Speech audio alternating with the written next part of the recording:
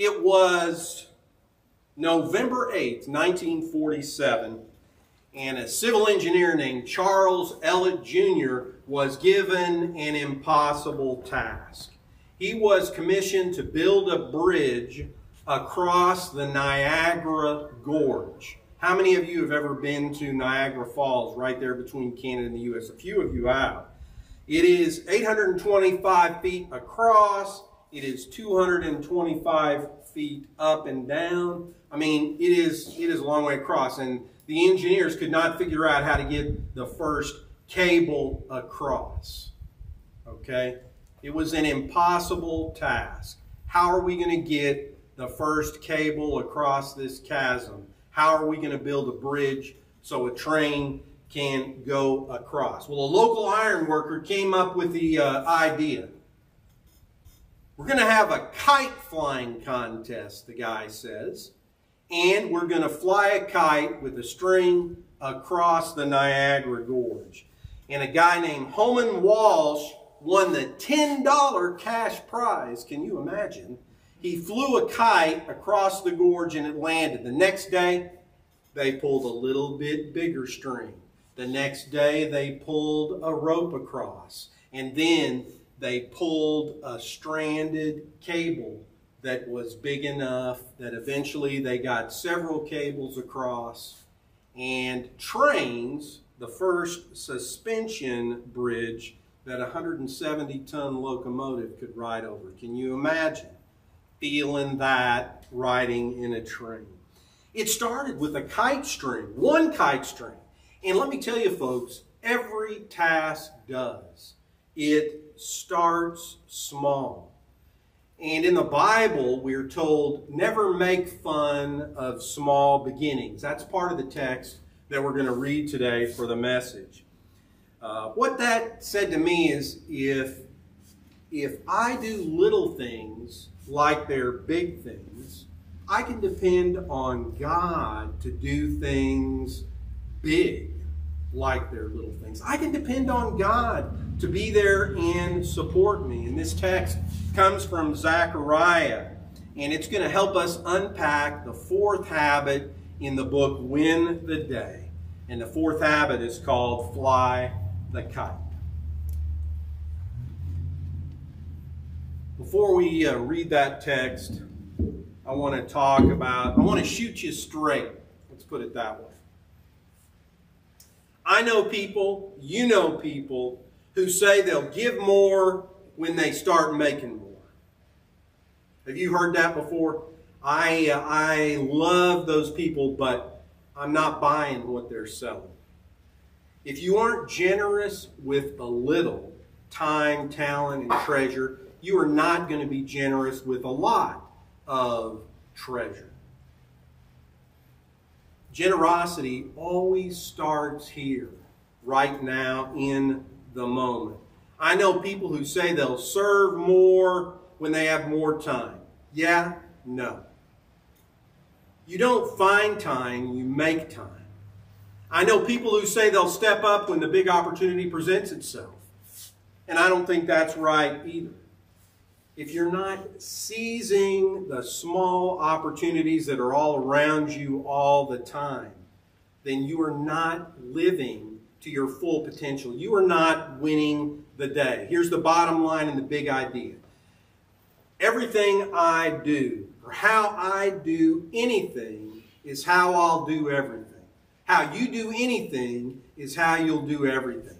If you form good habits in your life and you start knocking things off your to-do list and doing things, you are going to find it easier and easier throughout all aspects of your life to get things done. If you're faithful with a little, you'll be faithful with a lot.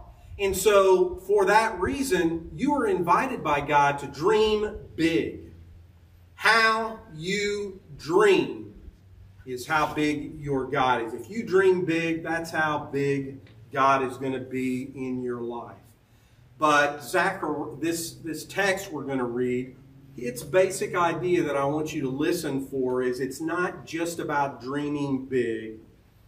It is about starting small and thinking long And when you do those things and you're strategic about how you win the day every day, well, that's what flying the kite is all about. A single kite string can eventually become a bridge between two countries. That's how easy it is. Let me set up this text before we read it. Zerubbabel, say that with me, Zerubbabel, that's a hard one. He is the leader, the governor of the remnant that returned from Judah from exile. And he is given a God-sized vision. Zerubbabel is to rebuild the temple that Nebuchadnezzar had destroyed in 586 BC. Let's read his story. It's in Zechariah chapter 4, verses 6 through 10. So the angel explained that it was the following message of the Lord to Zerubbabel. I am the Lord all-powerful, so don't depend on your own power or strength, but depend on my Spirit. Zerubbabel, that mountain in front of you will be leveled to the ground. Then you will bring out the temple's most important stone and shout, God has been very kind. The Lord spoke to me again and said, Zerubbabel, lay the foundation for the temple, and he will complete it. Then everyone will know that you were sent by me, the Lord all-powerful. Those who have made fun of this day of small beginnings will celebrate when they see Zerubbabel holding this important stone.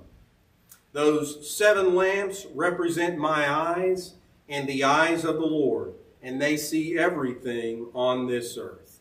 The word of God for the people of God.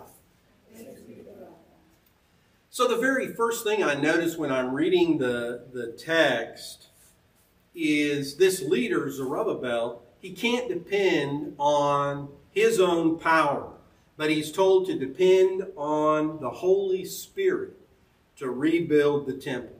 And folks, that sounds right to me, because without the Holy Spirit, I am a below average individual.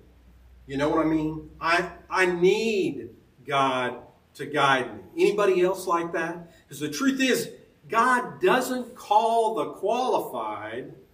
God qualifies the called. I love that. God doesn't call people who are qualified. God qualifies the people who are called. And the good news is this, with the help of the Holy Spirit, you can do anything.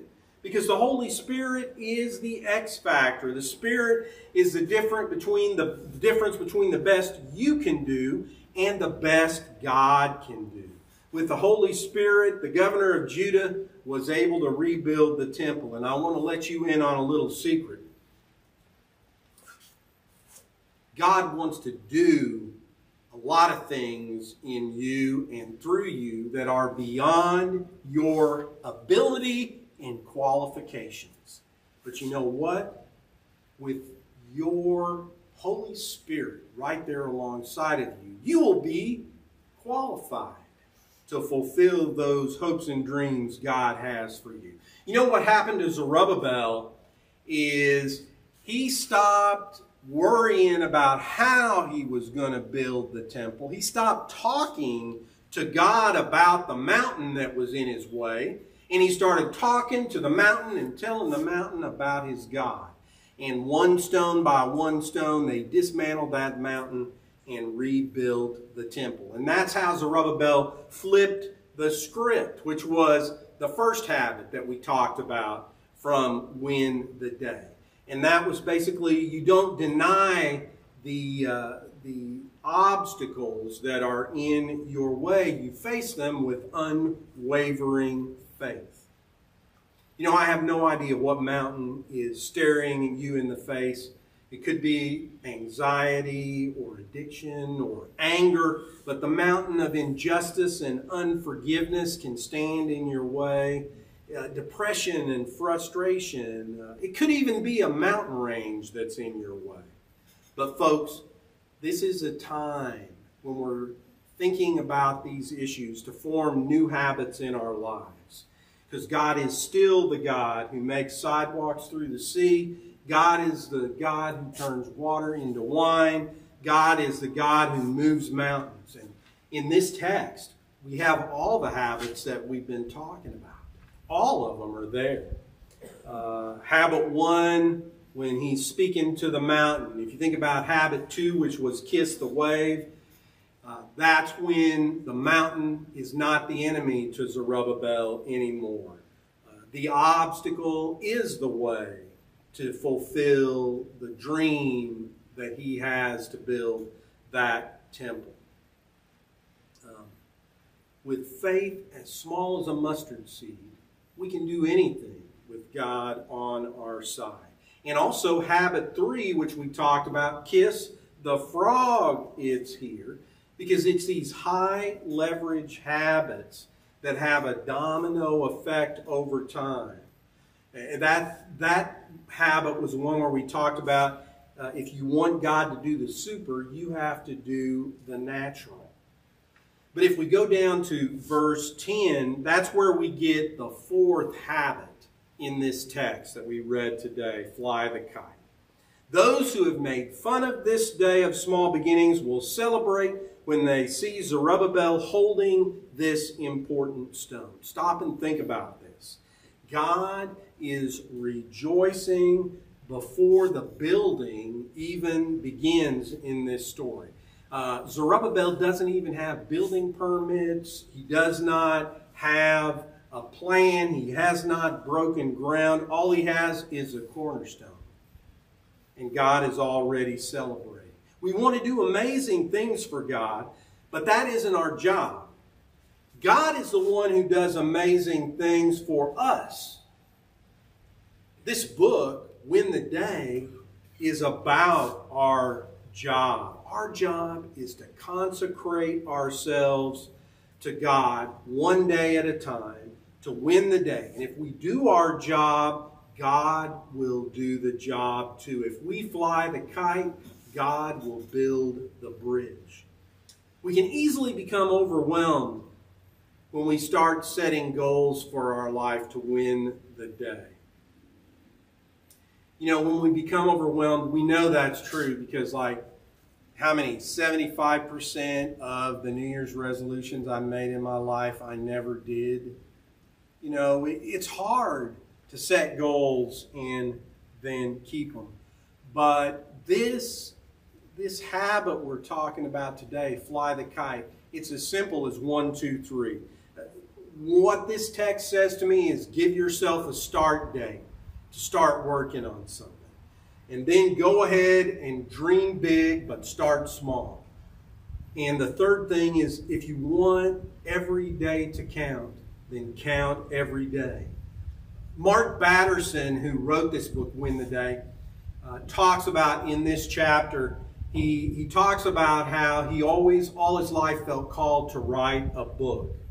One problem with that was when he was in school, he took one of those tests, those aptitude tests, and the test told him, above all things, avoid trying to be a writer because you aren't going to be very good at it. Anybody ever taken a test like that? Yes. Well, writing was not a natural thing to Mark, but it was a dream that he felt God had given him. And remember what he said in his book, God doesn't call the qualified, God qualifies the call. And so here's the deal. Here's what Mark did. He read 3,000 books. He took them apart.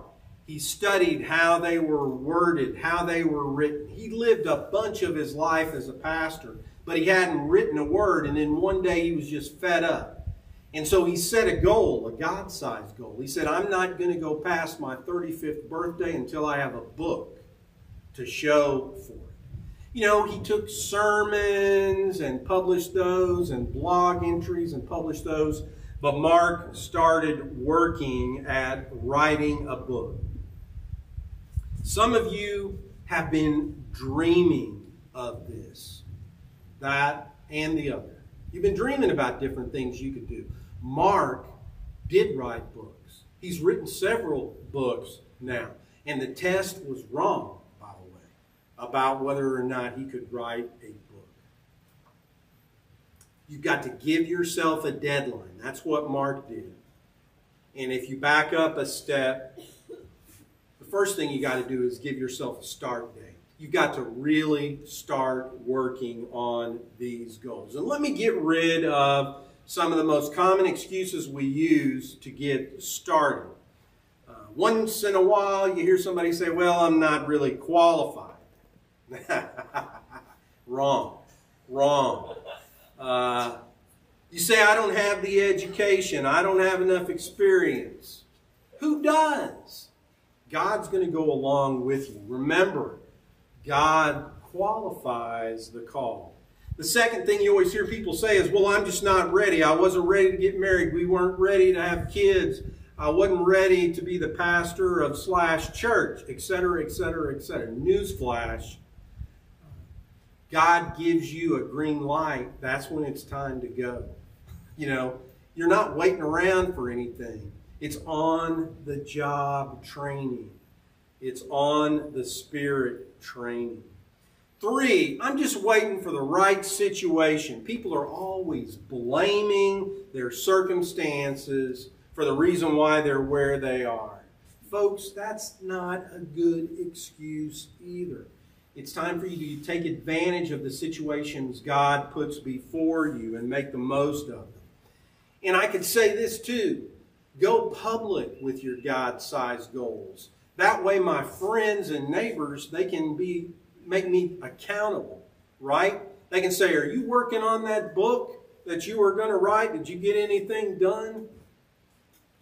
It all comes back to this. We need an uncompromising commitment to continual improvement. Little by little, and what happens then is it starts adding up, just like compound interest. All this is to say, go ahead and dream big. But you have to make a plan, and you have to start small. You have to fly the kite across the chasm. And if you do that, some impossibly high mountains, they'll become flat like a floor, and then you can have even bigger dreams. And I'm going to close with this, because they're the words of Zechariah the prophet.